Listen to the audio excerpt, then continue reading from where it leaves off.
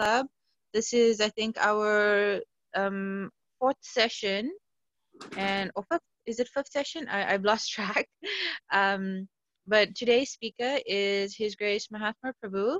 He is a disciple of Srila Prabhupada, and he just recently had his 50th anniversary of his first initiation a few months ago. So he has been practicing Bhakti Yoga for many years. He was also a teacher at the Vrindavan Institute for Higher Education for Bhakti Shastri and other courses. So he's well versed in the Isopanisad, and we're very fortunate to have him here with us. And I hope you brought your questions. Okay, so I hand you over to Mahatma Prabhu. So what's the schedule? We have 1 hour? We have well, officially 1 hour, but we can go a bit over if people, have more questions, or if there are a few points you want to make. What time should I end speaking? Or we want to ask questions while I'm speaking? Well, we can do it however you want. I mean, if you want to do the overview and then ask questions, or do you want people to ask questions as you go along? I like it when they ask questions as I go along. Okay, so yeah, we can do that, and then we can see. I think most important is if you have more time, if you want to, continue speaking for a little bit, we can also do that. But yeah, if people want to ask questions along the way, then they can do that. Yeah. So why don't you hit, Karuna Shakti, you have to hit the record button.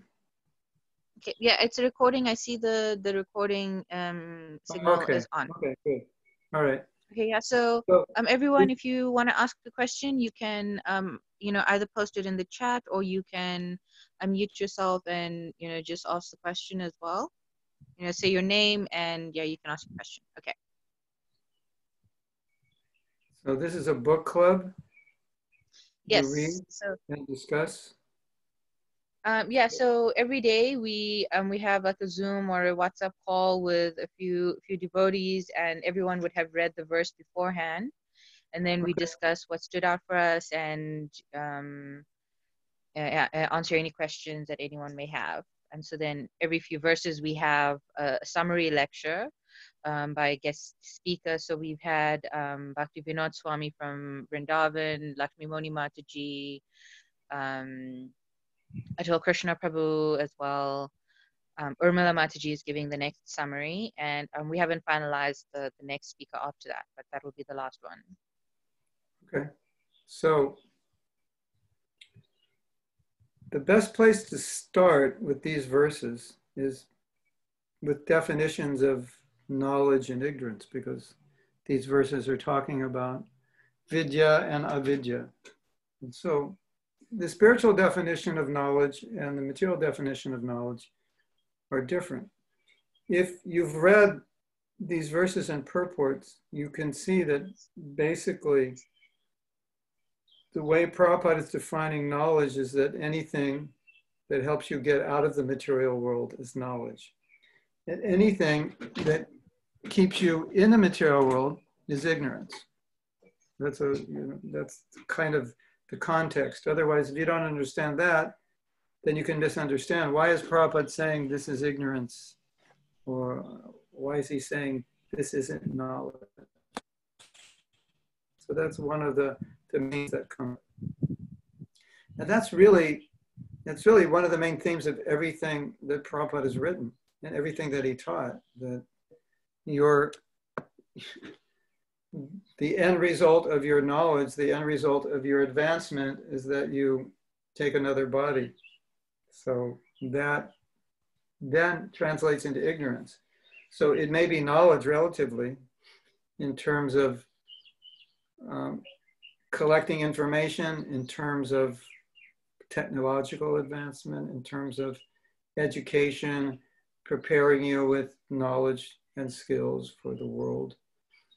But from this definition, from this standpoint, if the knowledge you have results in keeping you here, so you take another birth, then it's ignorance. So that's the basic context.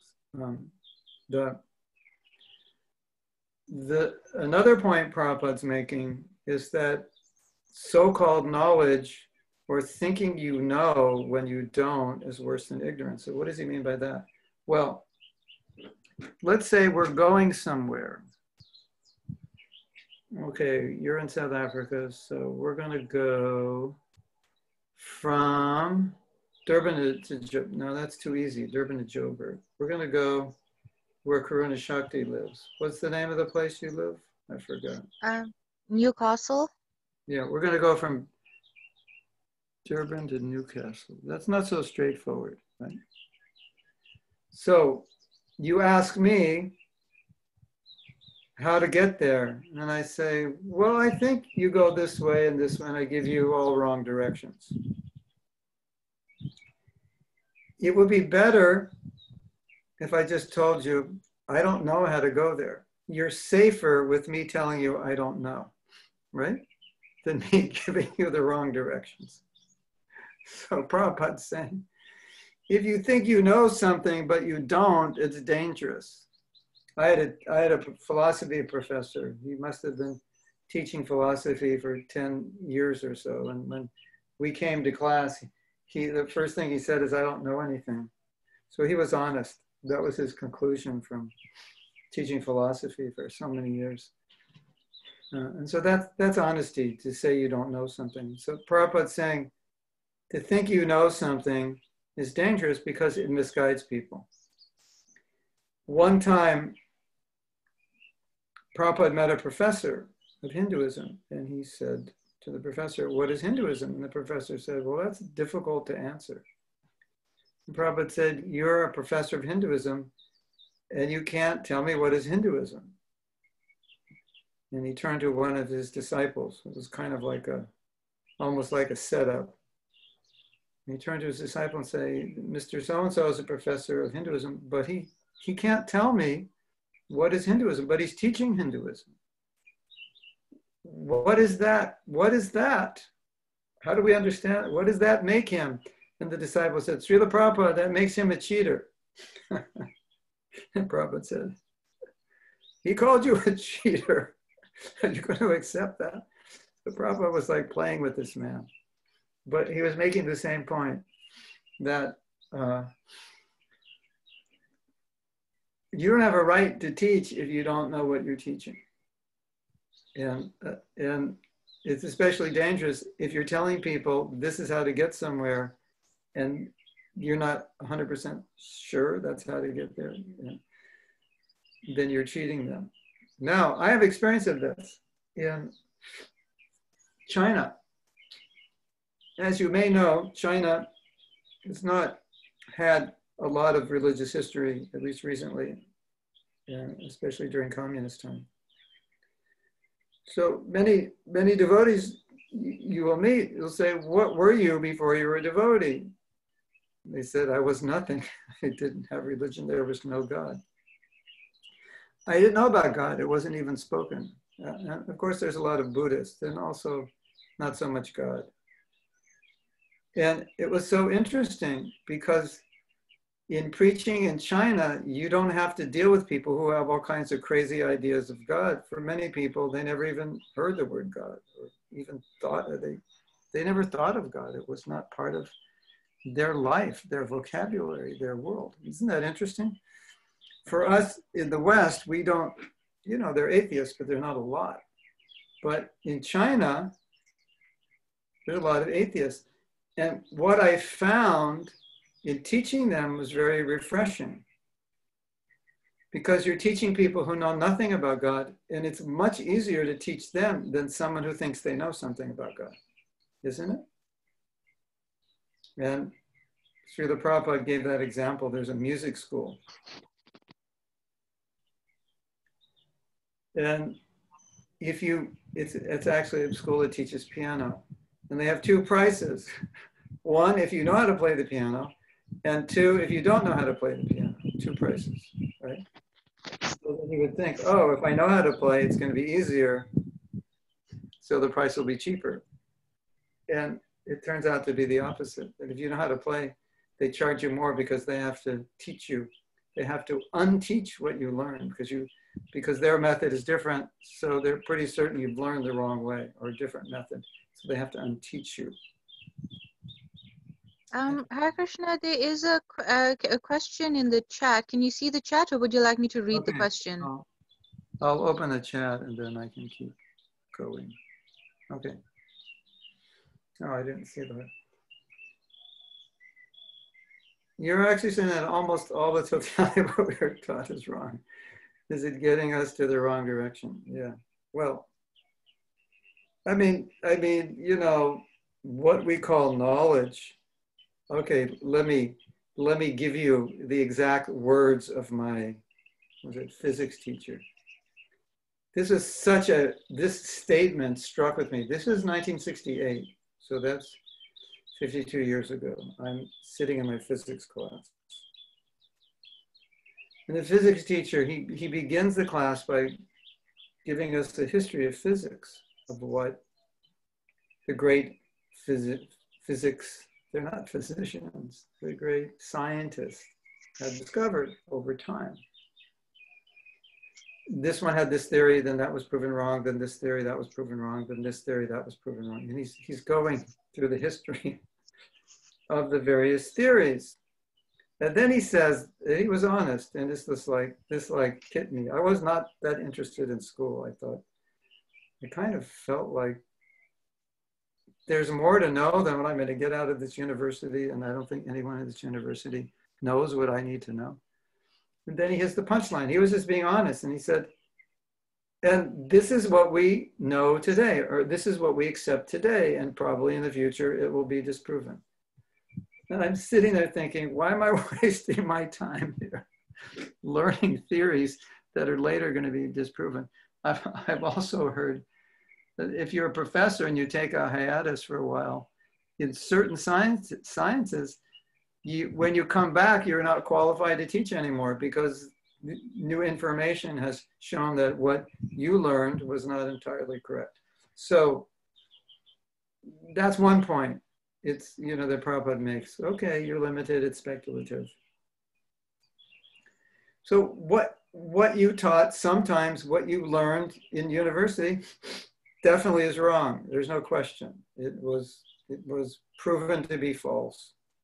New discoveries, or there was some politics behind it, that there are theories that are being maintained, and academicians have to feed into those theories with their research. And if their research doesn't feed into those theories, they could lose their job.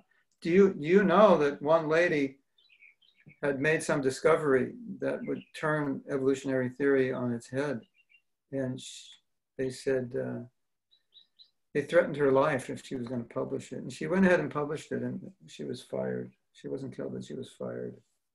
So yeah, in some cases, what you are taught is deliberately wrong, not accidentally, or not, this is what we know now. But Prabhupada's point is not really what is right and what isn't right, but it's, where does that knowledge lead to? So you have this verse in 5th canto of Bhagavatam, Guru nasasyat, swajani nasasyat, pita nasasyat, swajani nasasyat. Guru, don't be a guru, don't be a teacher, don't be a parent, pita, don't be a relative, don't be a leader,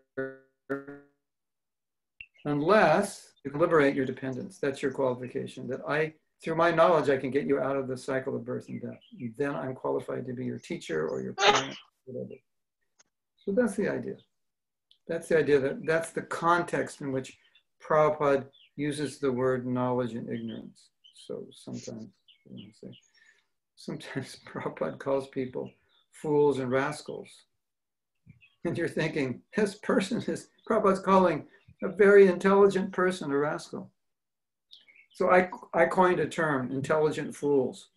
I was listening to an atheist. There's a famous atheist, I forget his name, he's English. Looks quite like if you see him, if you just look at his face, he looks quite miserable, actually. Probably be happier eating prasadam and chanting Hare Krishna, but he's an avowed atheist, and he's an intellectual. So he's up there in the IQ, you know, he's high in the IQ area. But the arguments he gives are foolish. And so what you learn from this, and you also learn from Prabhupada, is that someone may be very intelligent materially, but spiritually, there's nothing there. Knock, knock, knock, nobody's home.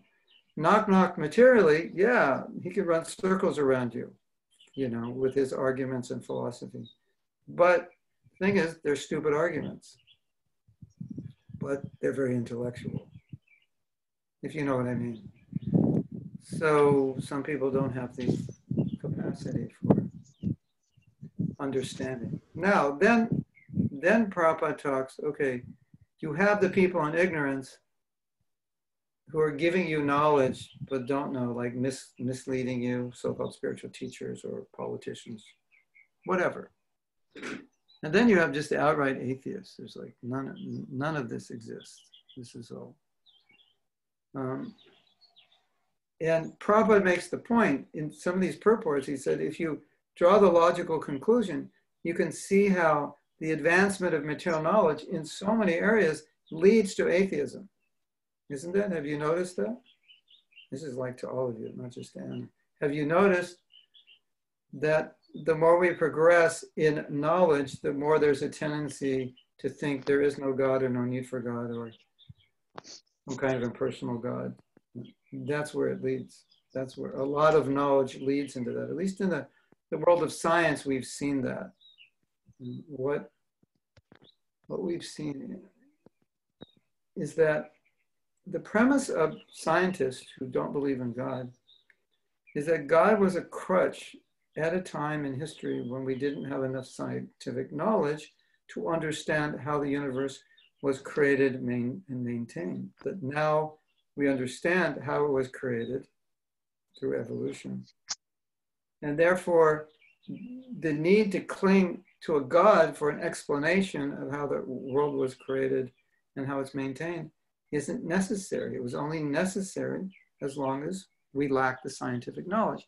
So now that we lack now that we have the scientific knowledge, we can just get rid of religion. It doesn't have a function anymore. It only had a function as a place card until we figured everything out. We figured it out, so you can just close all the churches. It's all ignorance. We don't need you anymore. So that was a conclusion of the scientific community. Well, maybe not all, but many who became advocates of evolution based on chance combination of chemicals. Consciousness does not exist as soul, it exists as chemicals. The universe happens by chance through evolution. And when you think about that, there's nothing about that makes any sense whatsoever. And that's like now the cutting edge of science. It's very interesting. I don't know. I used to think these things were stupid even before I was a devotee. And Prabhupada started pointing it out. I was, yes, I see that. So, is education bad? Is knowledge bad? No. But this discussion is not about going to college and getting education so you can get a job or find something to do with your life. This is about what's going on in the guise of knowledge. Yeah. So my professor was honest. He knew he didn't know anything. Okay. It doesn't look like we have any more questions at this point. So I just have to breeze through a little bit of these purports to make sure that I didn't forget anything. But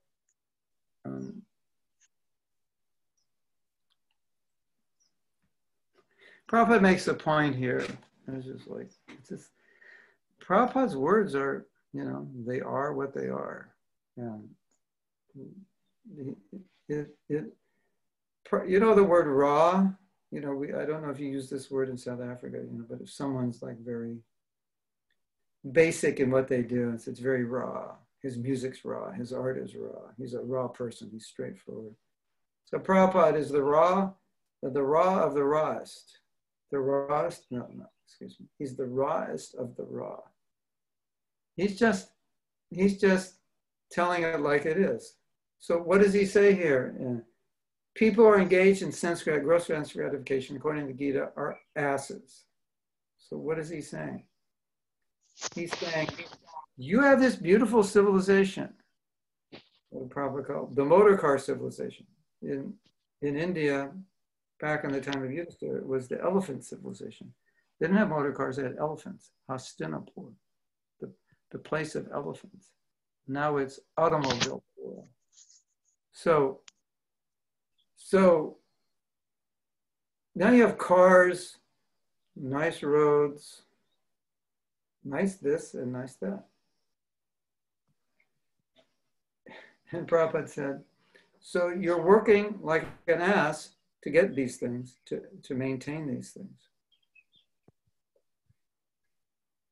So you call it advancement, but from the spiritual perspective, you're just going down in your next life. So your buildings are going up and you're going down. Although Prabhupada said, so-and-so built this building, penthouse. So he's got his apartment and he doesn't know in his next life, he's going to be a cockroach in that apartment. So what about that? He's a great scholar, a great engineer, and he built the building or whatever. And the result of that, and he worked very hard throughout his life. And the result of that, he became a cockroach in his next life. Now, of course, they don't believe that. But if that is true, which it is, then everything starts to make sense. The so-called learned people are foolish. They may be nice people. We don't have nothing against them, but we're talking philosophy here. And Prabhupada, when he talks philosophy, he's raw. It's just, this is how it is. This is ignorance, and this is what people are engaged in. So that's what he's been focusing on. Krishna, I was just saying I had some questions that from our book club. So just as you're speaking, I'm trying to bring them up. Thinking, one of the questions that you're talking about the foolish intelligent, and I mean in mantra 9, Prabhupada makes the point of the Veda Vata Rata. Yeah. Veda Vadarata of people who pose themselves as learned in the Vedic literatures. So, I mean, the question was, okay, it's easy to spot the materialistic teachers and professors, but how do we discern when we see so-called spiritualists who appear to be knowledgeable and teaching some spiritual practice, but it's actually nescience? Because there's different ways. But particularly the Veda Vataratas, they just, they want to improve their material lives through study of the Vedas, which is unfortunate. Because the ultimate purpose of the Vedas is to know Krishna and to go back to Krishna. And then you use the very literature that is meant to get you out of the world, to keep you in the world, just maybe in a better position in your next life.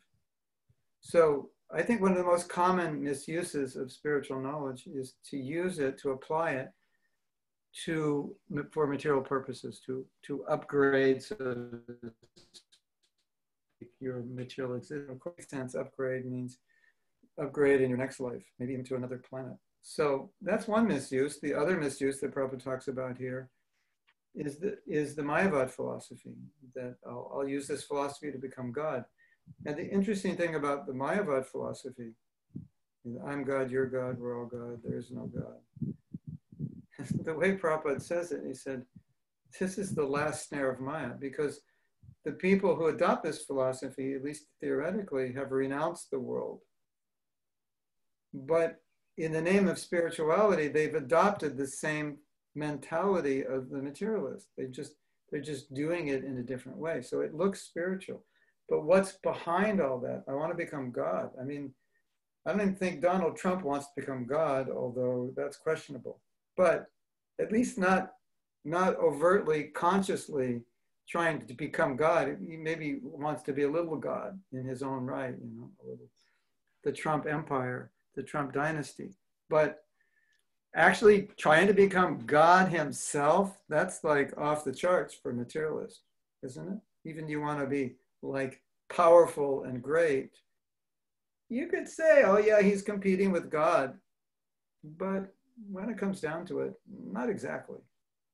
But the Mayavadis want to be God. So Prabhupada's saying, even though in the garb of renunciation, their motive and desire is exactly the same, if not worse, than the materialists. So, and you know, we've seen so many immoral actions done in the name of religion. So using God for yourself, that's another example. And you know what's interesting? In Bhakti, we don't care where you are on the spiritual map. You can be very renounced, not very renounced, very strong spiritually, not very strong spiritually. But what Krishna cares is about the relationship, your affection, your devotion. That's what he cares about. You may have so many desires, but if you serve Krishna, not to fulfill those desires, but to please him, he's very happy. It doesn't matter that you have so many desires. So the thing that is we are trying to avoid is using Krishna to fulfill my desires. That's kind of the very, very outskirts of spiritual life. It's way on the edge. And the more you go in, then I'm going to draw a picture for you. Then the more you get closer. I just have to find some scratch paper, which I have somewhere here. I believe, hold on. Don't leave South Africa. I'll be right back with what I need. Okay. It's time for a lesson, everyone. This is my new flip chart. And this was from exercise in a course that you didn't take, that you should take, but that's another discussion. So we draw a circle. We'll draw 3 circles. Okay. Okay, children, circle 1, circle 2, circle 3. There, 3, you got that? Okay. This is the material world. This is material life. What does material life look like? I'm going to draw it. So what I draw arrows. The arrows indicate everything that a conditioned soul would like to enjoy. Material facilities, prestige, and so forth. And what is in the center? Take a guess. Who can guess? What's in the center if this is material life? Not what's in the center, who's in the center? Who can guess? Who's in the center? Me. Me. Who do you think's in the center? Oh, it's in the chat. You can also, can you unmute yourself? Me, yes. She got it right. Rasika's in the center. Okay, we have to draw a picture of Rasika. This is you can, if you ever want to explain to people the difference between material life, religious life, and spiritual life, you can use this. This graph was created in the fertile imagination of my brain, but I think illustrations often are the best way to explain something.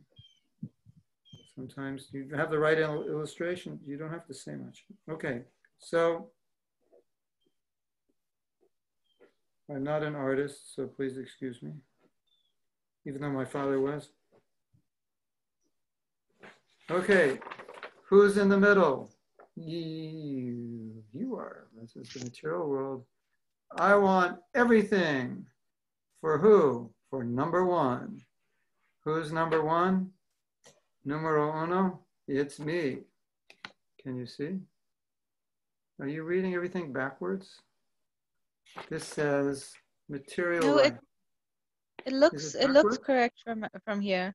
What? It looks correct. Yeah, it Oh, looks okay. good. Yeah, okay. So that's material life. Right? You agree? Raise your hand if you agree. Yes. Yes, we all Okay. agree. Okay. Excellent drawing. My father was an artist, you know, but it didn't rub off on me. I can try to draw a little better. Now I have to draw Krishna. I have to draw two people, and you're going to have to tell which one's Krishna and which one isn't. Okay. You draw some lotus eyes. That's a giveaway, right?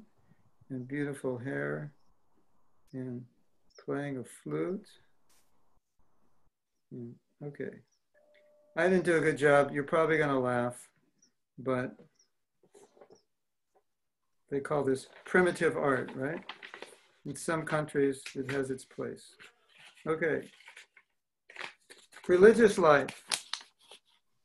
Who's in the center? Two people. One is you and one is Krishna. So why is that religious life? What does that mean? Say, still, I want everything, right? But if I get him in the center, he'll help me get everything. So that's better than trying on my own. Better than the stupid atheist thinks they'll get it themselves. Or the materialist, I'm not so stupid. I go to church and I pray to him to give me things. So that's pious or religious life, generally as we know it, or as it has become. It's not really religious in the ultimate sense. But, you know, the dharmic life, do your dharma, you'll get things. Who do you think is in the last one? The last one is spiritual. Who do you think's in the middle? Take a guess. Krishna. Krishna. Krishna himself. Unless you're from Well, Vrindavan, then it's alone. Radharani. Oh, okay. Well, maybe I should have both of them in there. Lotus. I don't do justice to Krishna's beautiful. You're gonna go, oh, he looks more beautiful than that. All right, it's Krishna. Looks like I gave him a mustache or something. I'm gonna advance my drawing skills a little bit.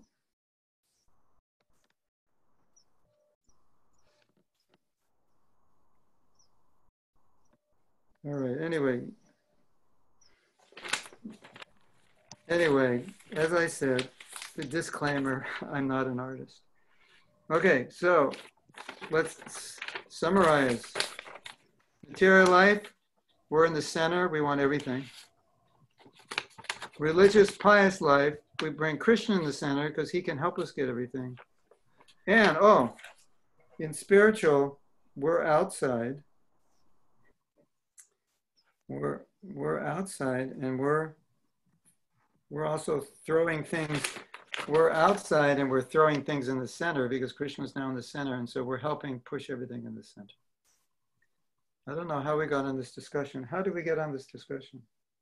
What was the catalyst for this discussion? I forgot. We were talking about how people the Veda Vatarata and how they used spiritual knowledge. Exactly, yeah. So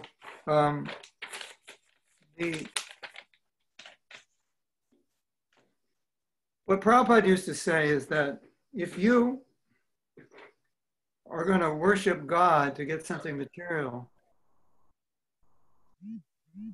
you're basically doing offering things, going to temple, praying, offering the lamp, chanting some mantra. You could do that to become liberated.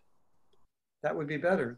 It's like the same energy. It's like an investment. Same amount of money, different result. Okay, we have another question or no?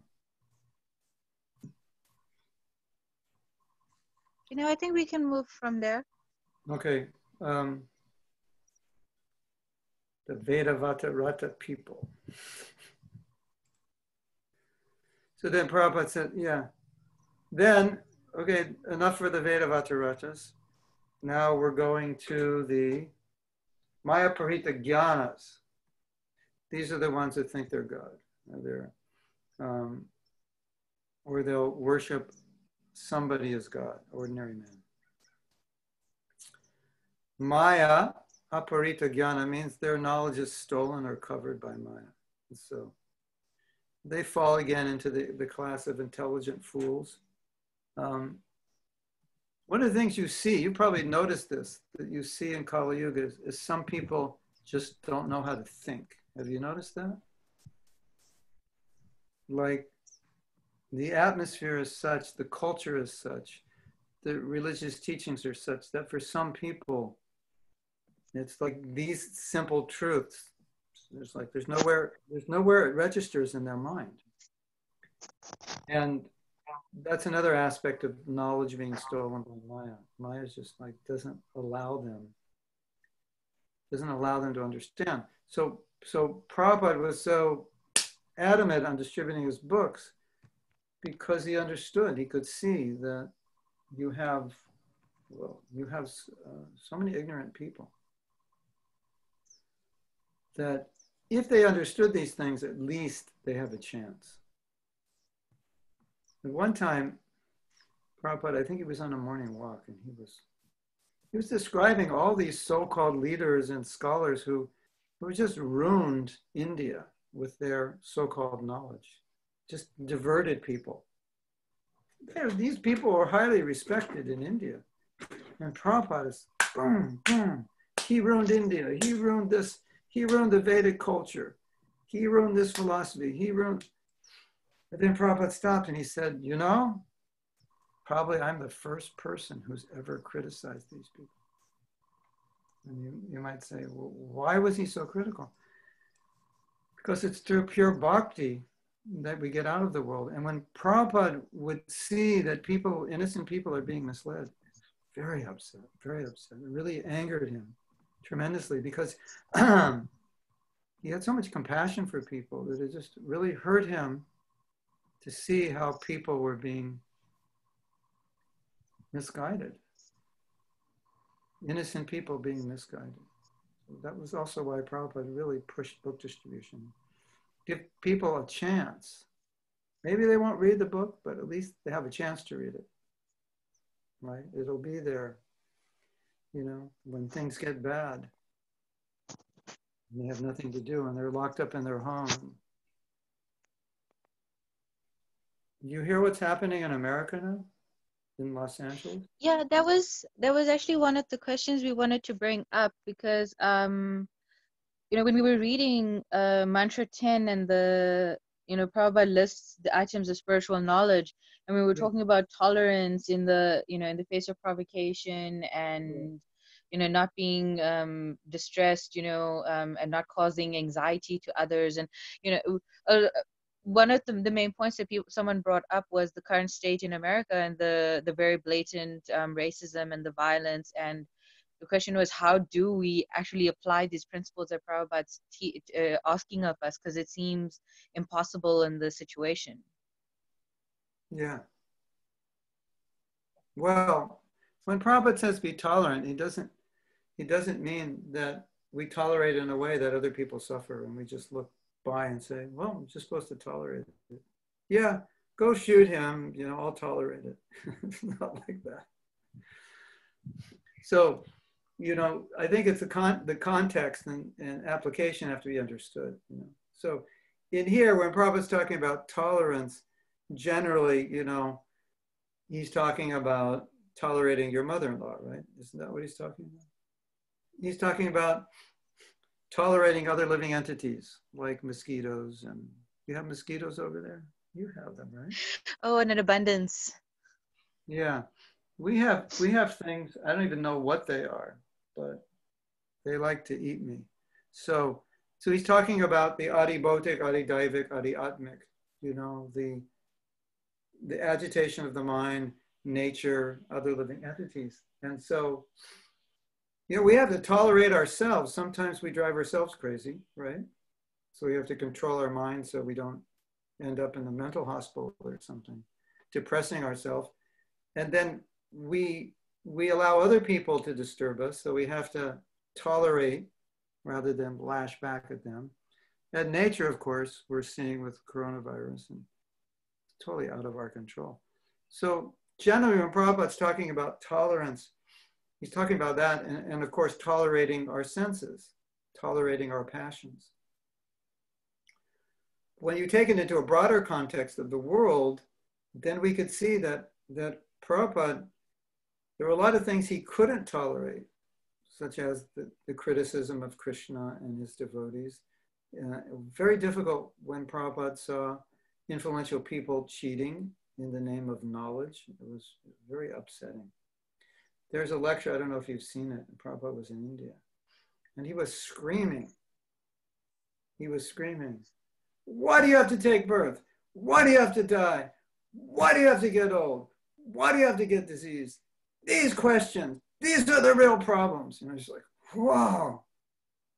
And what I was feeling when he was saying that was, he was just like, he's like, look at, nobody's telling you this. They're all telling you the problem is you don't have enough money or you're not in this career, and all this advice you're going to get, which is fine for practical, in the practical world.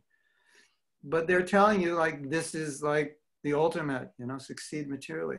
And it was like he was yelling at the people who were guiding people away from thinking or seeing what the real problems are. So that level, the devotee is intolerant of actions that cause suffering for others. I don't know if that answers your question, or was there another aspect to it? That definitely helps. So if you're saying don't be tolerant of the suffering of others, how would we, how should we respond in these kinds of drastic situations?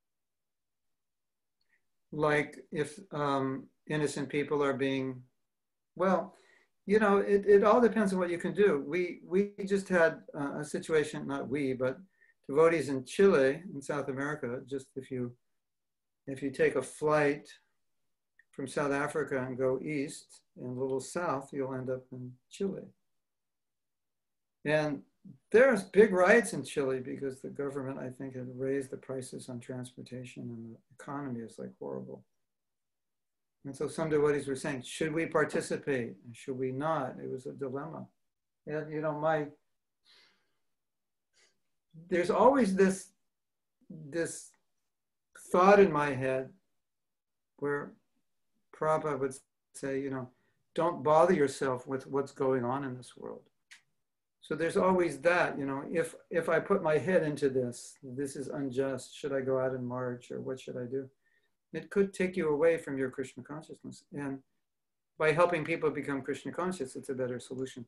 So those things are to be considered. And personally, I can just tell you personally what I do. When I see the injustices in the world, I just become more inspired to educate people in Krishna consciousness, because I know that's going to solve those problems. So I use those things as inspiration, and knowing that if people were more Krishna conscious, this particular problem wouldn't be there. If I go out and try to solve the problem, maybe I can do a little bit, but then the question is that really what Prabhupada wants us to do? I mean, why not go out and blow up all the abortion clinics? Go into the slaughterhouse and let the cows free at night. I mean, where does it end? So, Prabhupada preached, we should not kill animals, especially cows, but he didn't tell us to go set them free. So I think our real weapon against this is knowledge. Personally, of course, as devotees, when we hear these things, we feel compassion for abused people. But then the big question is, what can we actually do? What's most effective? What's in line with what Prabhupada would want us to do? And how will that affect us? It wasn't that, and also the other thing is, as part of a religious organization, if we get involved in politics, it could be very problematic for us in some places. So we may have to not at least overtly be involved in siding with one party or another. But what is the specific question? Is there a specific situation? Like, is it the situation in America that people are looking at, thinking? Yeah, it was the situation in America that specifically people are talking about. That is, but if you look at the problem,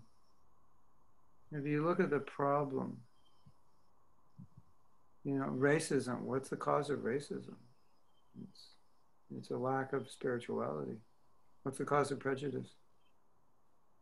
Right? I'm the body, you're Indian, you're black, I'm white. So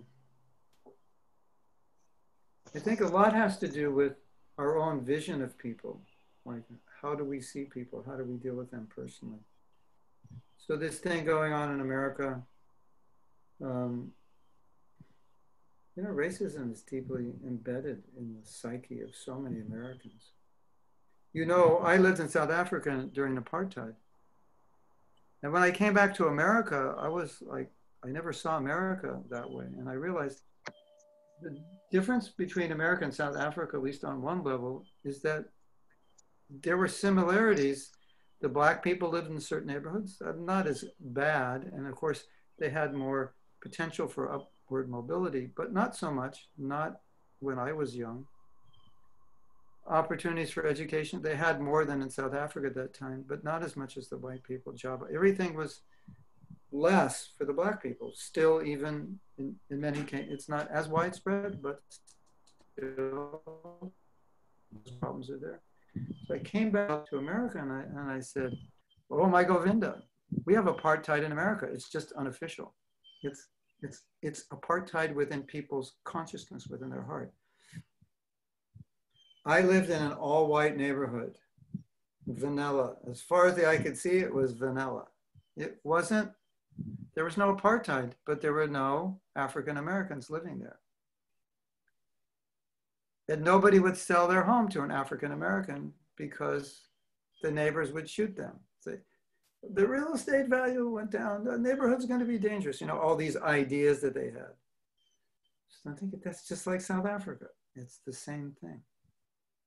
Not as bad, but we had a lady come to our house every week when I was growing up as a kid. Guess what color she was? She cleaned the house. Take a guess what color she was. Right. Not white, not Mexican, black. So unofficial. So I think the real problem for us as devotees is getting rid of, it's not so much what we do externally as much as getting rid of the prejudice within our own hearts. And we're all, I don't know how, I can't say for you, but I could say as an American, living in an all-white neighborhood, that in itself just ingrains some prejudice in you that, well, we're better. My school, I think we had one African-American devotee in our school, in the entire school, like high school, like 3,000 that I remember. Maybe because he was a friend, maybe I don't know the others, but I don't remember. So how do you think that affects us? Right? It has some effect for sure. So I would tend to answer this question in terms of look at your own prejudice, look at your own heart, and then what can you do as a person to improve yourself, and what can you do in your environment around you to at least not treat people the way they're being treated in America. And these are deep prejudices that are ingrained.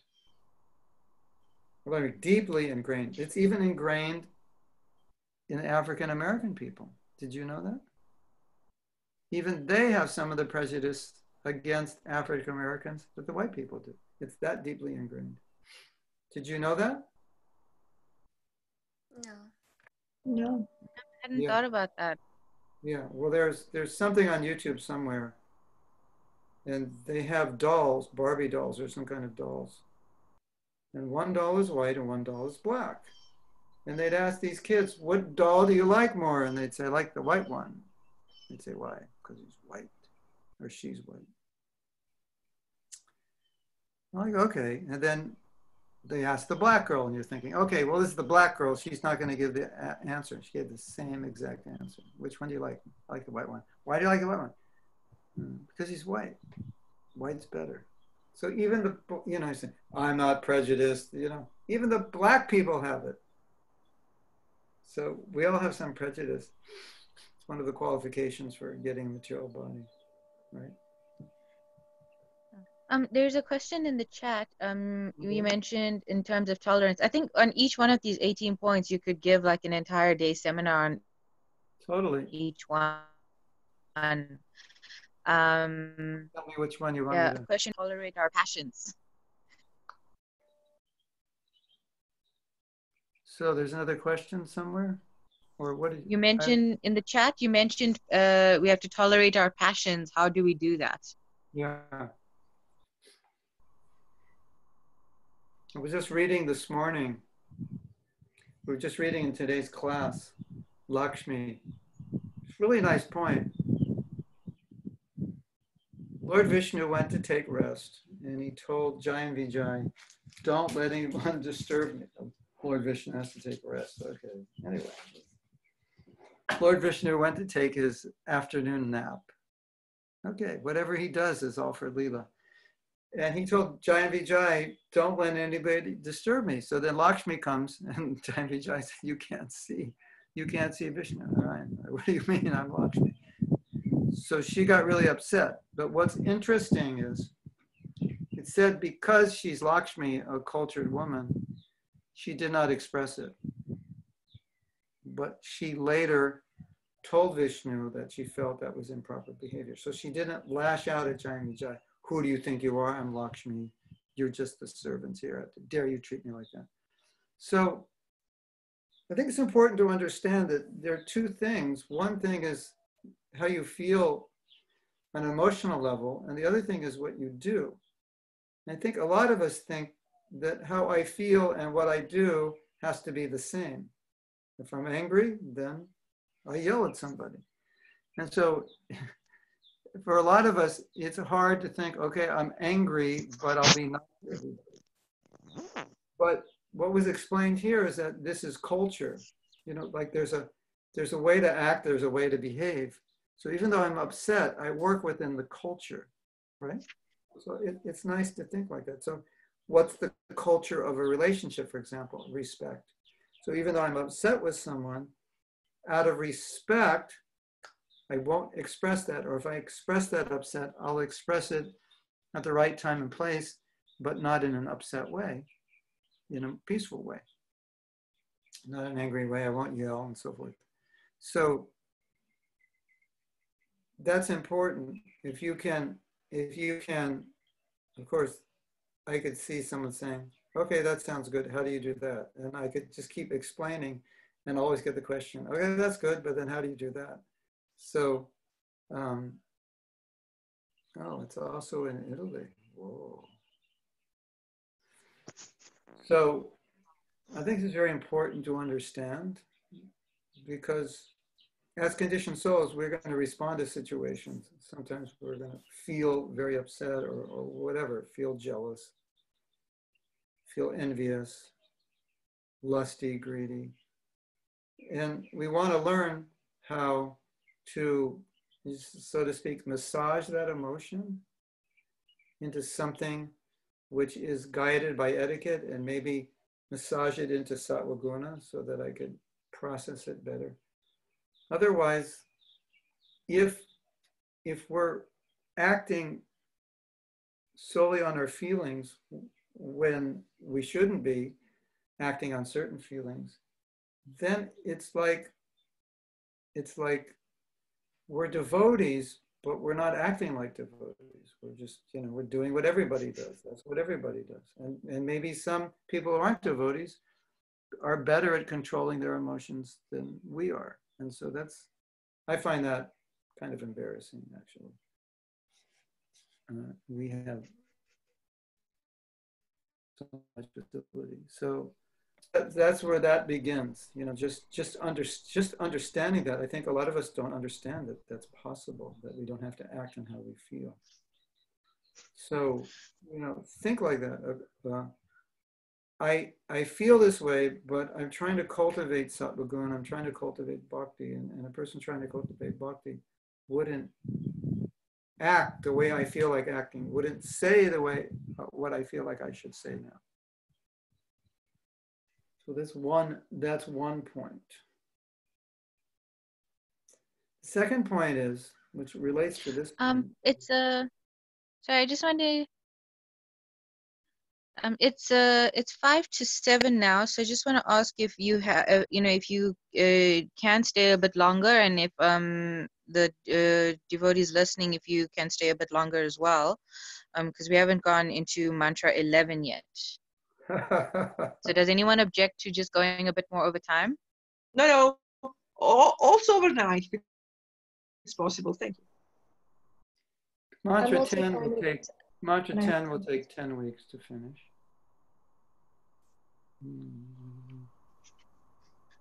Respect. Don't work for name and fame. Don't put others in anxiety. Be tolerant.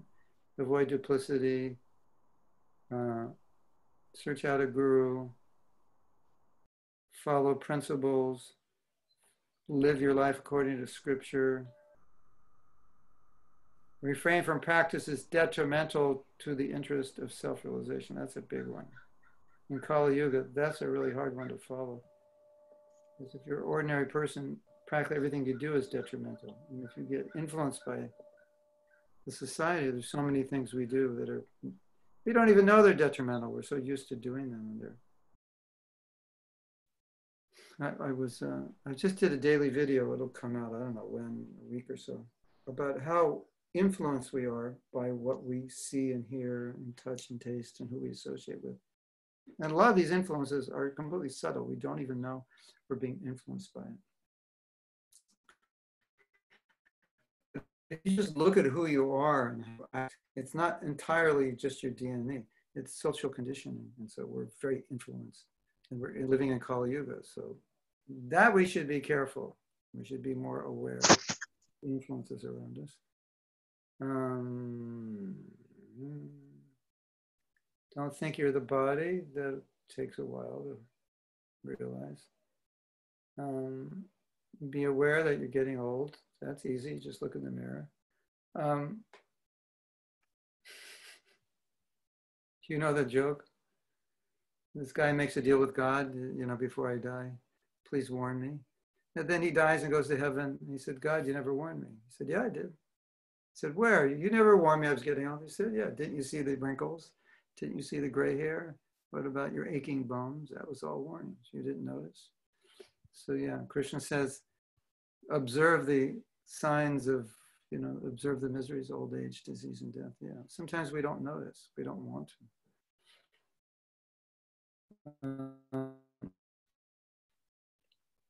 One should not be happy or distressed over desirables and undesirables. In other words, be equiposed. Don't be pulled around like a yo-yo. Don't be attached to more than you need. Don't be too attached to your family beyond what it would be detrimental. Too little attachment would be detrimental. Too much would be detrimental. Become an unalloyed devotee. Okay, start working on that. Live with devotees in a spiritual environment. Become philosophical. Yeah. I'll tell you a story about becoming philosophical. Then we'll go to verse 11. This is a lot to cover in 1 hour. I was giving class in Bangalore 2 months ago on Isopanisad. I sometimes go 2 hours on one verse. So, what was the last point I made? I was going to tell a story. Philosopher, yeah. So, I had the great fortune of being born in Los Angeles and also being in the temple. And what was the great fortune of that? That was where Prabhupada spent most of his time in America. So one day, I think it was Trivikram Swami came out in the evening. He had just been with Prabhupada. And anytime you'd meet a god brother or god sister who had just been with Prabhupada, what do you think you would do? You'd say, "Very well, Prabhu, nice to see you," and walk away? No. You'd run up to them, grab their neck, and tell me, what did Prabhupada say? Tell me, don't go. No, you wouldn't grab their neck, but you would ask them what Prabhupada said. He said, Prabhupada said, we should all be philosophers. We should always be talking philosophy. So that's very important.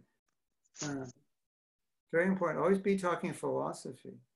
Very, very important. That's what we're doing, analyzing philosophy.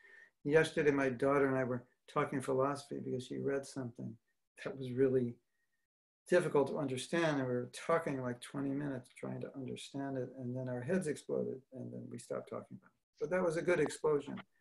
exploding with philosophy. That was like, it said, the Purusha avatars, Karana Dakshai Vishnu, Shura Dakshai Vishnu government. He said, they're affected by Maya.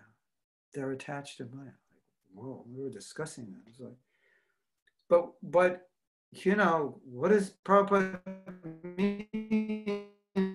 And looking this up, and so the whole time you're just absorbed in the spiritual world because you're talking philosophy and you're seeing the world through philosophy. So that's important. Okay, should we take questions before we go to 11? Yes, actually, there is a question from the group. Radha, you want to ask your question? Okay. Yeah, I actually have two questions. It was regarding what you were talking about earlier about the situation in the world right now. So, from Who's a asking the question? Radha Vinod. Oh, okay. Yeah. So I was wondering, okay, from a spiritual perspective, yes, we can use this as an opportunity to preach that we aren't the body, etc., etc., and in that way we can help. But like materialistically, is it really possible to solve all of these problems? Because we are living in the material world, and naturally, these things are going to be there. So, are they really going to get solved? Well, you know what one thing Prabhupada said, which is so interesting as a general point, as an answer to your question, is I think it was 1%. I'm not sure. I believe it was 1%. He said 1% of the world become Krishna conscious. It would create a, you know, like you have, right? 1%. You just get 1%, it'll throw it off. That 1% is so heavy, it'll turn the tides. It can make. So that's, you know, you become Krishna conscious, you make other people Krishna conscious. Of course, that's the best thing you can do. There may be some situations where just, well, here's an interesting point. This is, I'm glad you brought this up because this is really interesting. Now, Radha Vinod, if you read the first canto of Bhagavatam, Prabhupada's talking all about society and misleaders and how innocent people suffer and, you know. And all of those things that he's talking about, all those concerns, have never been concerns that he told us to take care of independently. You know, like animals are being slaughtered. Like I said, go to the slaughterhouse, you know, let the animals free and blow up the slaughterhouse. And that'll be our Sankirtan, you know, program for the next years. Go, you know, at night, blow up all the abortion clinics and so forth. But he preached against those things and how people are suffering and animals are suffering and how this should be stopped. So what it means is that in the establishment of ISKCON, he was establishing a Brahminical society, a society for people who would be teachers. But when he's commenting on those parts of Bhagavatam, he's putting on a different hat. He's putting on the hat of a Kshatriya. Like, if we were in charge or we had influence in the government, these are the things we would be doing. So I think it depends on the hat you're wearing. And if you're wearing the Brahminical hat, then no, not so much. You would do it through knowledge. If you're wearing the Kshatriya hat, then this becomes now your duty. You are now responsible for the welfare, material welfare of people. So a lot of those purports, Prabhupada's talking about the material welfare of people. It's interesting because he always told us, you know, don't bother with material welfare.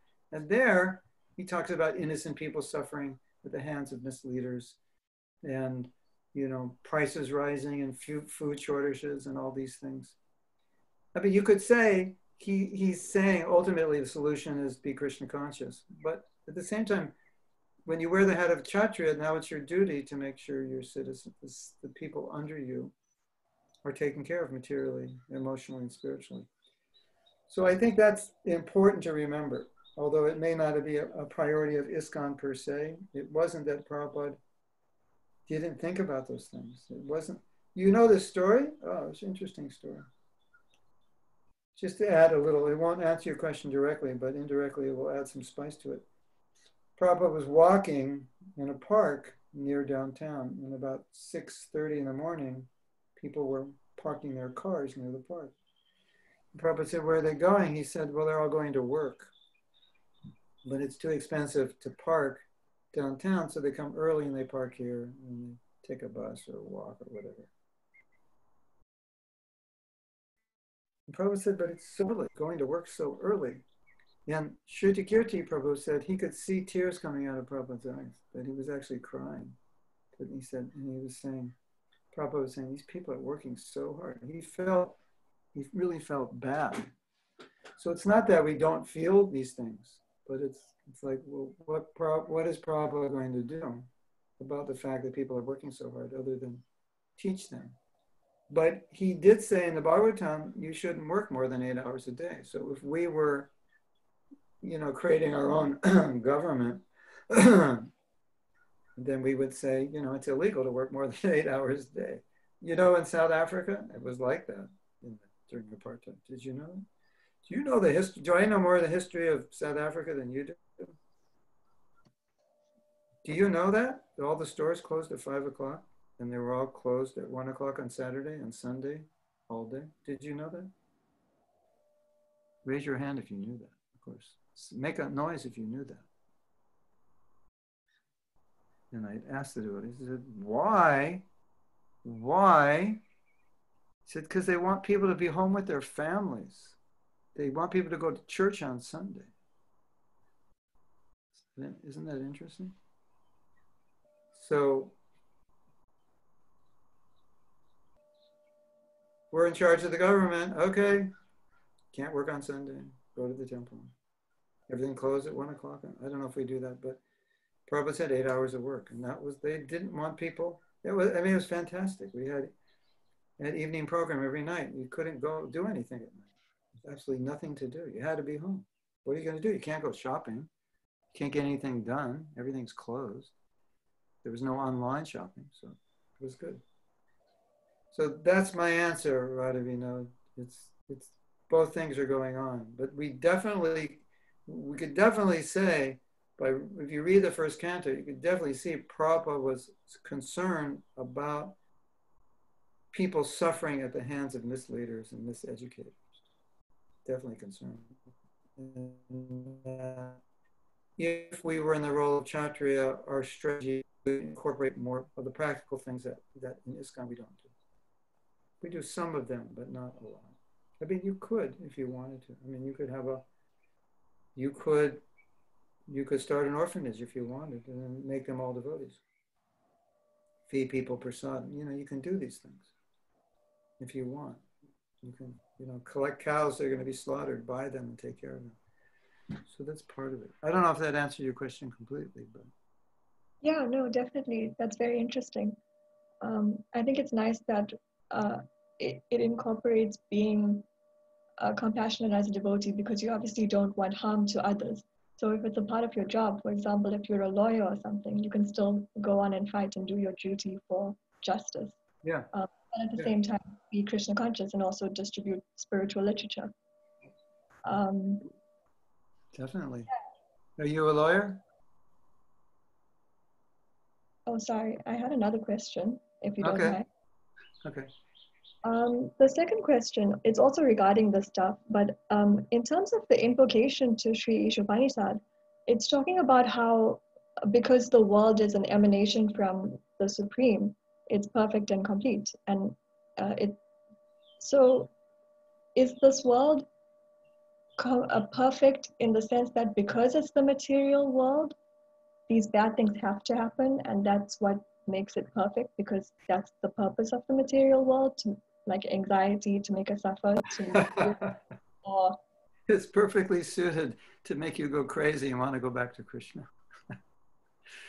That's one of the purposes. I never read the Isopanisad in that context. I always read it in that it was self-sufficient. It's like within itself. Yeah. It doesn't need anything. But it's also, now that you brought this up, it's such a good point. It's also perfectly designed to make you go completely insane.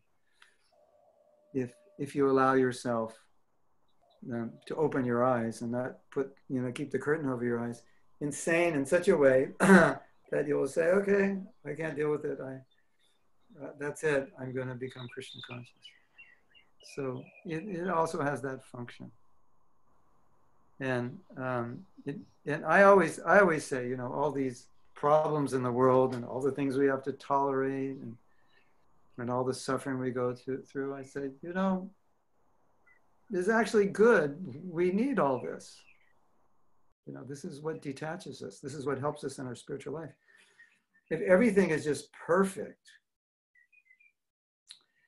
then the impetus for being Krishna conscious is not so strong.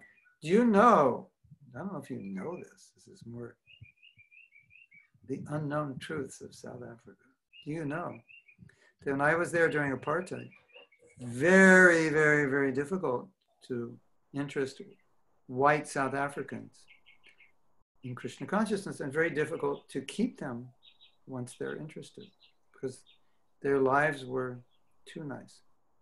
Do you know what Johannesburg looked like in 1980s? It looked like Beverly Hills. Like 2/3 of Johannesburg or 3/4 looked like Beverly Hills. As you know, you may know, like they had, I don't know about now, but they had more swimming pools per capita than any place in the three worlds. It was just, the white people were, you know, it was the next best thing to Brahmaloka. And it was so hard for them to become devotees. And after I left South Africa, I went to merry old England. It was, I think I got there in December. So in December, the sun was rising at 8 o'clock and setting at 3:30. And basically, I don't think I saw the sun for the 4 months I was there. As Prabhupada joked, the British said, the sun never sets on the British Empire. And Prabhupada joked, he said, yeah, it never rises in London. So many people were becoming devotees. There was no money there. So many people were not working. So many people were squatting in apartments. They had no money. So that was my personal experience. You know, it was one right after the other. So now you see in South Africa, so many white South Africans are becoming devotees, isn't it? Their lifestyle is much different than it was, we're talking now, what, 40 years ago? That's before most of you were born, yeah. So this is all like history to you. This is firsthand. Don't believe your history books, just believe what I say, because I saw this. Yeah. So thank you for that question. That's good. The world's perfect, and it's also a perfect place. Well, I'll say one other thing right now. This planet is, not only is the material world a good place to launch back to the spiritual world, this planet is the perfect planet to launch. And the reason is because there's not so much suffering here that you go crazy. There's not so much enjoyment here that you go crazy. It's kind of balanced. Where in hell, it's like if you go lower planets, there's too much suffering. It's hard to think about Krishna consciousness if you're just thinking about how to eat. On the higher planets, it's too nice. You don't really need Krishna consciousness. Everything's just fine the way it is. So here, it's not too good and not too bad. So this is the place. You are fortunate. We're all fortunate. We're in the right place at the right time. Take advantage. Okay? Wow, so it's just like a happy medium in which we're existing. Say that again? I said I think it's just like a happy medium in which we're existing. Yeah. I guess it also brings us back to the point that it helps us to understand that we need to learn nescience alongside with the spiritual and Vedic knowledge to help us kind of understand it better. Yeah. Well, always when you're learning what's true, it's always important to learn what isn't true, to clarify, to make things clear. And it's also important to learn how to utilize everything. So, you know, something is nescience or darkness. Well, that depends also how it's used, right? What's Prabhupada's point in the purport here to verse 11?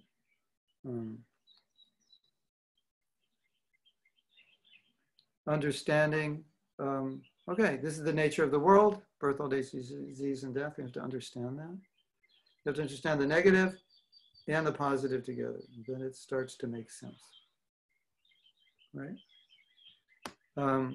There's a nice point here also, and I used to think like this when I was a young devotee. I was thinking, Krishna says in the Gita, there's an interesting verse in the Gita, Krishna says, basically, Krishna, if it's eternal, it'll last forever, and if it's not eternal, it won't. Then you look at the verse and say,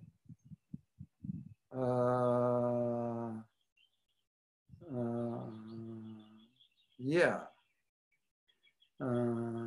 Okay, I mean, isn't that obvious? If it's eternal, it's eternal. And if it's not eternal, it's not. That's basically what Krishna is saying in one verse. And I was thinking, okay, well, you know, that which is spirit is enduring, that which is matter is not enduring. And I was thinking, but that's just obvious. It's just like you're just making a verse of synonyms. But then I began thinking, in our world, we're trying to make things last forever that aren't. And I was thinking, oh, all Krishna is saying is, if something's, there already is an energy which is eternal. So you don't have to take the material energy and try to make it eternal, because there already is another energy that is. And if you're smart, you'll understand that matter is not eternal, so stop working on it. So matter is ignorance, just understand its nature. And spirit is eternal, understand its nature. So that's what Krishna is saying there, right? Simple, isn't it? Interesting, isn't it? And I thought, that verse is so simple, but it could create a revolution in the world, because the so-called intelligentsia, they're sitting in their laboratories thinking, we're going to make life go on forever, or we're going to, you know, we're going to definitely prove there is no such thing as soul. Consciousness is not a byproduct of soul. And Krishna says, no, don't waste your time. You know, why are you wasting your time? I already told you. There's spirit, it's eternal. There's matter, it's not. Why are you wasting your time trying to create spirit out of matter? You can't do it. And Prabhupada used to say that all the time. He used to say, don't waste your time studying this and studying that. Krishna's already explained it. So that's my analysis. And that, you know, Prabhupada gives the example of Hiranyakashipu, like, hello, Hiranyakashipu, don't you know that you have to die? No, I'll figure it out. No, you won't. Yes, I will. No, you won't. I'm God. I'll outsmart the system. No, you won't. So if Hiranyakashipu knew he couldn't outsmart the system, then he would have cultivated nescience. That would have saved him a lot of bloodshed, right? But he didn't read this verse. Or maybe he did, but he didn't apply it. So that's the idea. You know, you're trying to become deathless. Wrong process, sorry. That's the point of this verse, right? So we have more questions? Yeah, there's a question in the chat. Okay. From Anna? Yeah. I have a question out of the text, but having to do with the Sri Isopanisad. I've started reading it now with the group, and I think that philosophically is the utmost top, very full and straight. Why is it not that much used? Isopanisad? Well,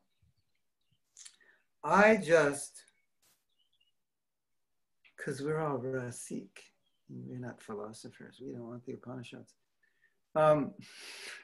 We become Rasik in our old age. I just I did the whole Isopanisad. We had a week of classes in March in Bangalore. And I hadn't actually read the Isopanisad in decades. I mean, the whole thing. And when I was reading it, I was thinking, you have to distribute this book in India. This is it. This is going to create a revolution. And if you read it, you really see it was really written. It's really written for non-devotees. And I mean, it's written for us also, part of the Bhakti Shastri. But so much is geared to understanding. for a non-devotee. So why is it not emphasized? Or, well, it's emphasized in Bhakti Shastri. I think also the difference now from when I was a young devotee, when I was a young devotee, all the books were emphasized because we didn't have that many books. So that's kind of solved that problem, right? We had first canto, we had Bhagavad Gita teachings of Lord Chaitanya, and then we had Krishna book, Nectar Devotion, and Isopanisad. So you could read those, within the first year or 6 months, depending how avid a reader you are. Anyway, there's a lot of, maybe it's a whole discussion, just putting emphasis on reading Prabhupada's books more. But, I mean, if you sum up the whole thing, Isopanisad, it's really in a context of everything Prabhupada says in his other books. Like, hello, you're wasting time, you're going to die. Get on the program before you die. That's basically, isn't it? Basically what Prabhupada, get with the we say in America, come on, get with the program. Get with the program, go back to Godhead. That's what it's all about. Hare Krishna. So, but I think when you get back out there on book distribution in South Africa, especially, or India, anywhere, this is the book. The invocation, that would have, the invocation of followed would have completely averted the whole ecological problems we face in the world today. It's amazing, isn't it? But, Anna, I have something to tell you. I think if you take any one of Prabhupada's books and study it, you're going to think, why are we not being emphasized? Why is it not emphasized to read this? This book is amazing. Why is it not used much? Well, I think it's used a lot by some devotees, maybe not everybody, but I think you'll find that in all the Prabhupada's books. You'll read it and think, wow, we need to read this book, it's amazing. So just keep reading, that's all I can say. I think the point that Anna is trying to make is, that this book explains a lot of these principles that can sometimes be bewildering, but in a very basic and practical way. So it's very foundational. Yeah, maybe that's the reason no one reads it. They think it's too foundational. But nothing's foundational, because if you dig deep into what Prabhupada teaches, you'll see that it's like an unlimited ocean, even if it seems foundational. But Anna, Prabhupada taught the devotees the Isopanisad, how to chant it in 1969. And you know what we used to do before prasadam? You could inaugurate this if you want. We'd chant the whole thing in Sanskrit before we took prasadam. We just all memorized it and went through it.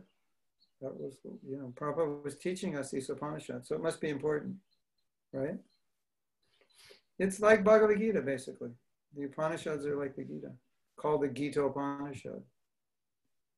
Sometimes you go to the Upanishads and you see verses almost identical in Sanskrit to Bhagavad Gita. Maybe some are identical.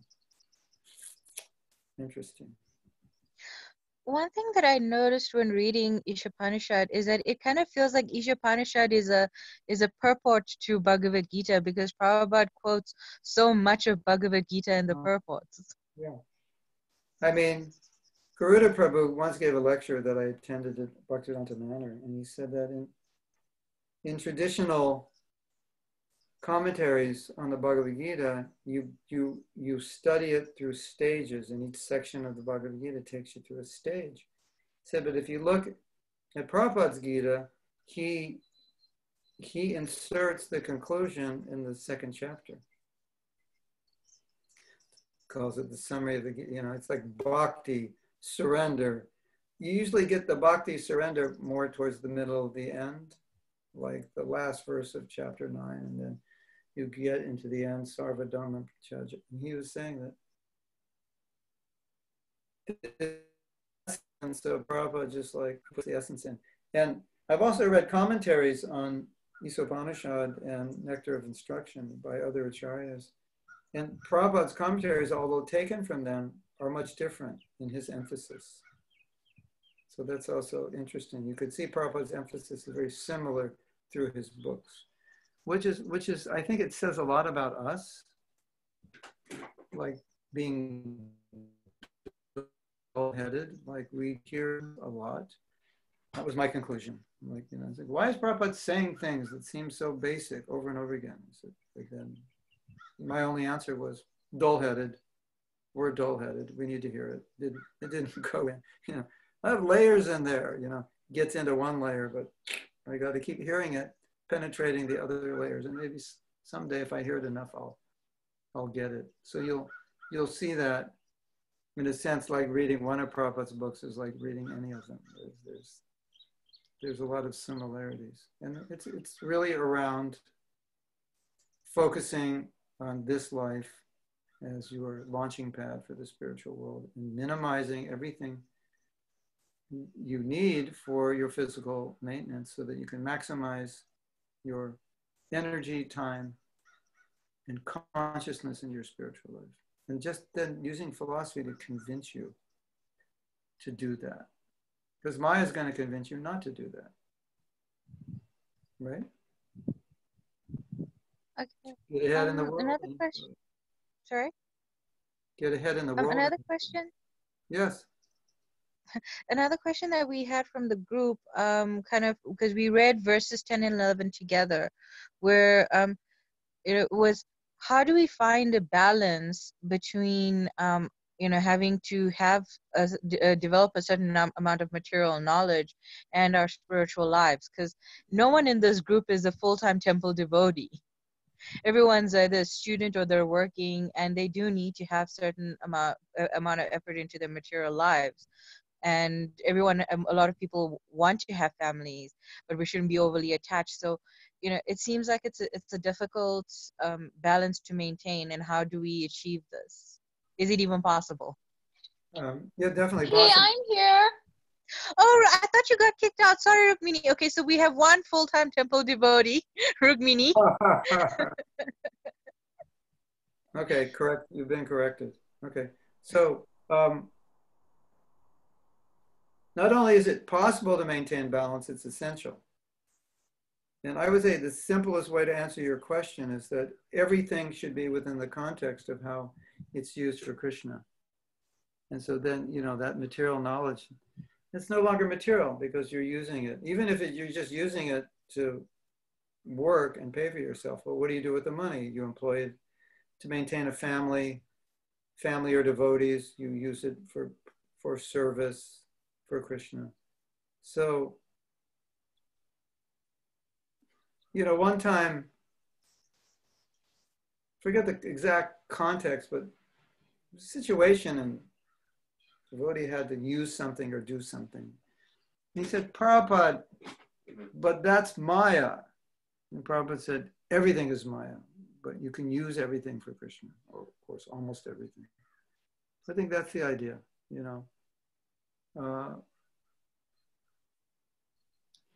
See, the context of what Prabhupada's talking about is, it's not that knowledge is bad or spiritual knowledge is good, material knowledge is bad. It's not that black and white. It's, what is that material knowledge being used for? What's the goal of it? And how does that material knowledge affect your consciousness? So if you're in the academic world, if you're a student, occasionally you're going to come across information that's not supportive of Krishna consciousness. That's a little bit of a challenge. It's diametrically opposed philosophically. So you have to be careful. And sometimes you'll become very attached to a material subject and you'll want to, oh, I'm so interested in history, and you'll read history books instead of Bhagavatam. So that's also something to just monitor in your own life, that how much is this taking me away from Krishna, and how much am I using this for Krishna? And I'm not in school, but I do different services, and I have to learn certain things. And some things that I learn, I'm more interested in than others. And that can also be a potential temptation for me, that I could like doing something or like the knowledge that surrounds this service, that I do it so much, I don't hear and chant as much as I should. So I think we're all in that situation, whether we're in school or not, or interest in what's going on in the world, how much time do I need to spend understanding that. So I think it's a similar situation we're all in. And if we're honest with ourselves, we just kind of have to calibrate on a day-to-day basis how things are affecting us, and be honest about it. Even though I like to do this, but it's not having a good effect on me. So maybe I need to minimize it, detach from it. So, but I think generally the general answer is, if you're very fixed on what you're doing, like you're getting education or you're going into an occupation, and you know exactly why you're doing it, what for, and then you enter into it in this mood of duty.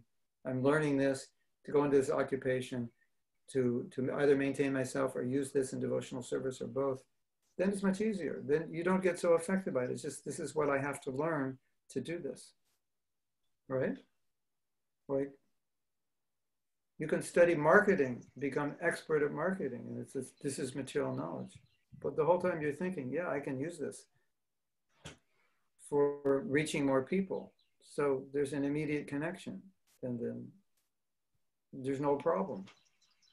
So I think the problem comes is when you separate everything, and you think this is Krishna conscious and this isn't. But everything is Krishna conscious for someone who's Krishna conscious, and nothing's Krishna conscious for someone who's not. Even you can be looking at the deity and be in Maya, right? It's possible. Believe it or not, it's possible. So that's how I would answer that. Gurudev, I have a question. Oh, sorry, Gurudev. Oh yeah, go ahead. Go ahead.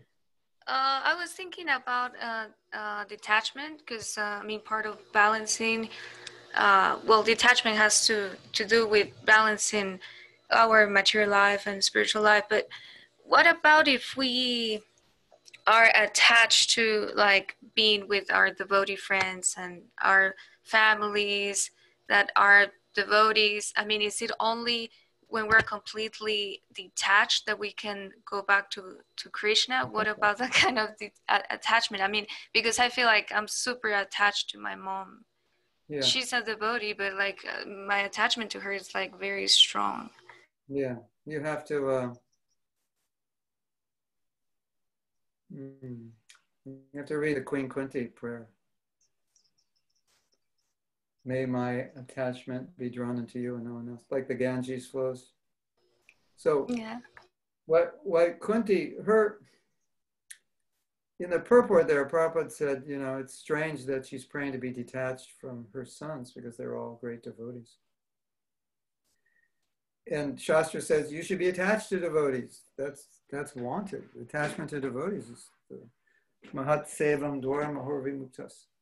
Serve the Mahatmas and you get liberation. So that's wanted.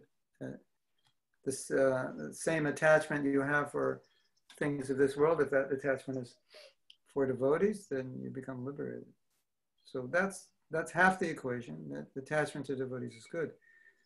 But then why was Kunti praying for detachment? She was praying for detachment from the material aspects of the relationship that she thought could be unhealthy for her relationship with Krishna. So I'm attached to my wife, my family, my parents,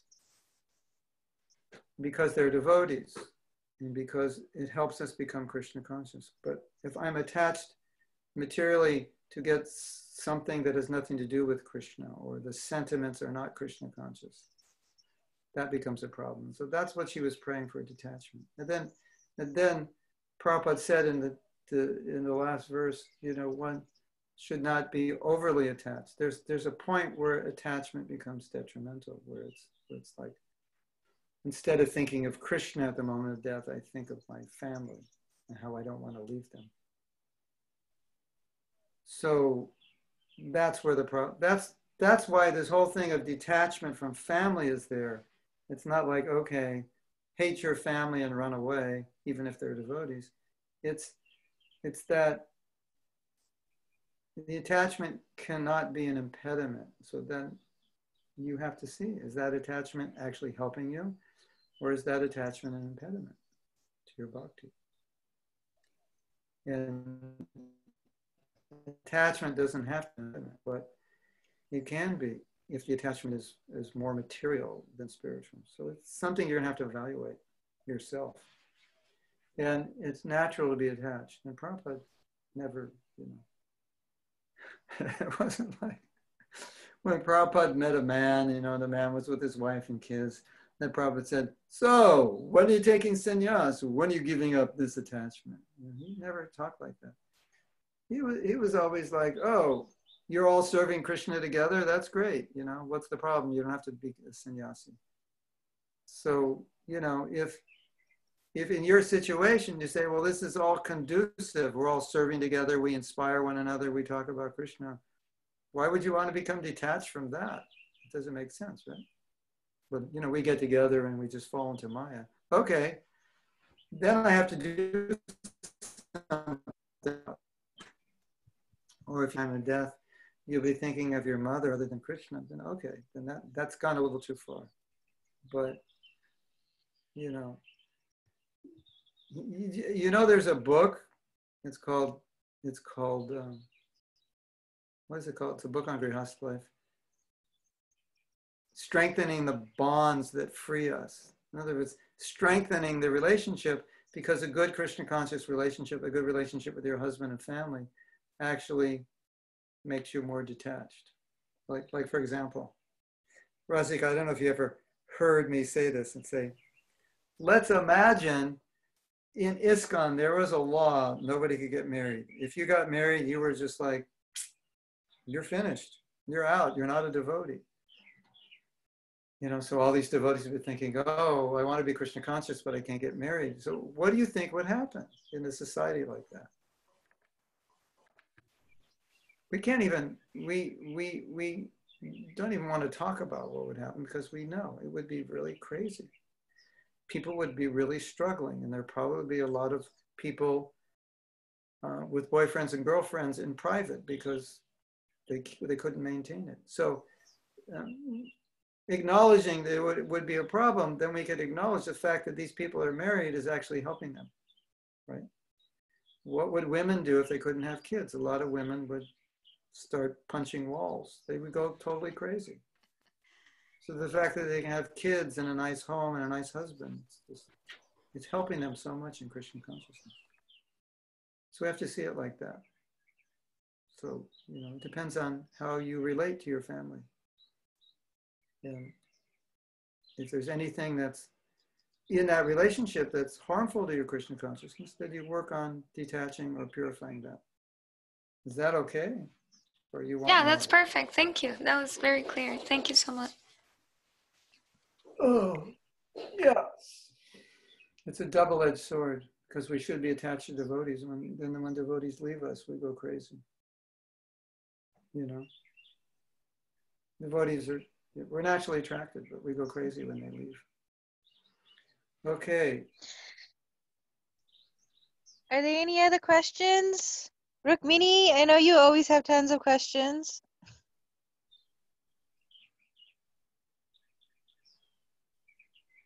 I'm satisfied, thank you. Good. Now so we're finished?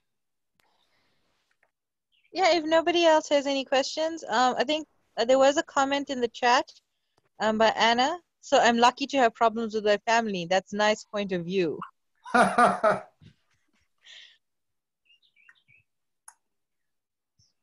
where do you live? Hare Krishna Prabhu.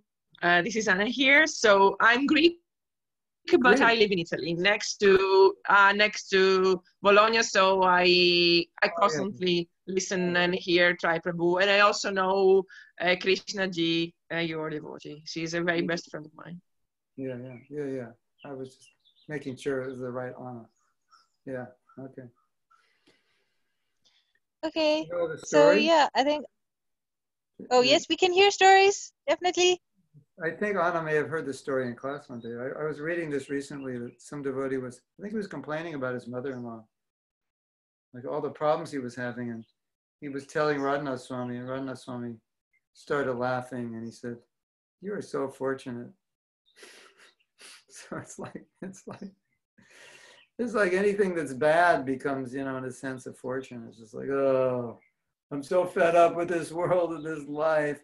Oh, maybe the funniest story ever is when one of our godbrothers said, "Prabhupada, can I take sannyas?" And he was a leading devotee, and Prabhupada was giving sannyas to the leading devotees. And Prabhupada said, "So your wife's okay with that?" "Yes, Prabhupada, she's fine with that." He was probably, I don't know, 35. He never even told her. Prabhupada said, "Okay, you can take sannyas." Then, the word got out, and she, I don't know, it was in Mayapur, he was in Vrindavan, she came to meet Prabhupada. She was so upset.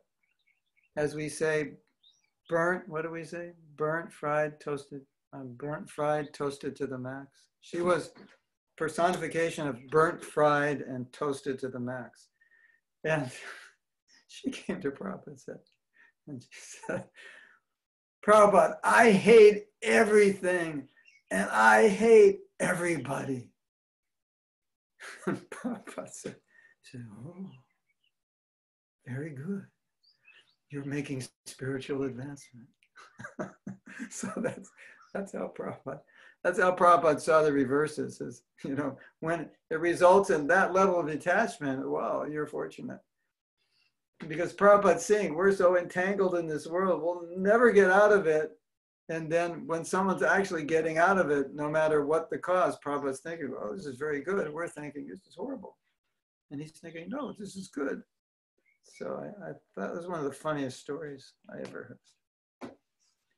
Anyway, and then she came to Prabhupada and said, "Prabhupada, why are you giving him sannyas?" Prabhupada said, "I never said he could take sannyas." Sometimes Prabhupada would do that to keep the peace. This devotee said, "My wife's fine." So Prabhupada said, "Okay." But apparently not fine. But anyway, he took sannyas. It didn't last that long, unfortunately. But anyway. Okay, so we can end now with that funny story. Yes, thank you so much for that, and thank you for taking the time to join us today and sharing your realizations with us. I'm sure everyone really benefited from it. You're welcome. My pleasure. Yeah. Thank you. I hope I made you laugh. Excellent. Thank you so much. Haribo, thank you, Prabhu. Okay, I have a question. Thank you, Prabhu. Thank you so much. I have a question. Did I make you laugh? Yeah, a lot. Yes. Oh, It was I'll very never forget enjoyable, this. yes. I think in my last life I must have been a comedian. But I read that if you can make Vaishnavas laugh, you make advancement. So whenever I talk, just laugh, then I'll make advancement. It'll help me. Okay, Hare Krishna. Nice to see you. Hare Krishna. Hare Krishna, Prabhu, So thank happy you so to much. see you. Hare Krishna. Hare Jai. Krishna. Really, really. Haribo. Hare